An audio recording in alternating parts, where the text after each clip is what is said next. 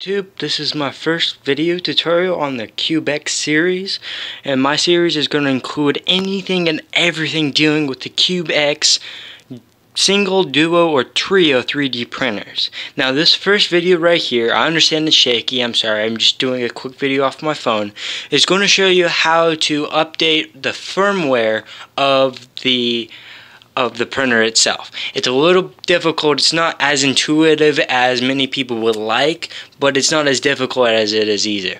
So the first step is you go through the menu. I'll have it focus in there. Then you're going to scroll until all the way to the end. Once you get to the end, it should say update. Now if you click it, nothing happens. That's because you have to do a special trick. So you have to take your little USB flash drive, plug it in. The reason you plug it in is when you do it, it'll actually save the settings onto the drive. Now you'll come back to here, press update and the power button at the same time, and then you'll get this one, firmware update. Ensure only USB memory stick is plugged in and keep pressing. So then we push check and it says settings saved and it goes white. That's what we want. Next, you take just a D-shaped USB and you plug it in. Pretty self-explanatory. Now, I'm running just a standard CubeX software.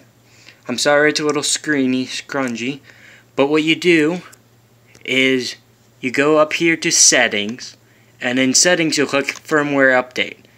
And you can follow the tutorial how to update if you're unsure, but you just click the update firmware and a progress bar will show, and then you locate your file.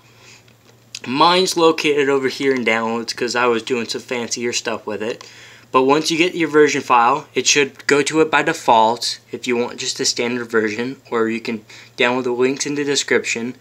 But you click that file and you click open. That's all that you have to do.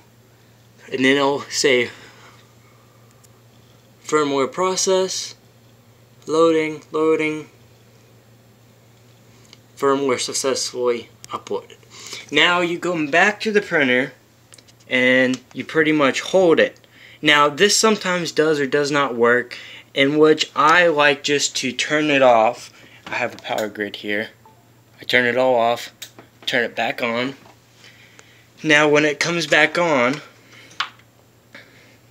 it's going to ask me for my activation code. Because it literally reinstalled the software, you have to put the activation code back. It'll give you activation successful, then you could go into the print. Thanks for watching. Hope this helped.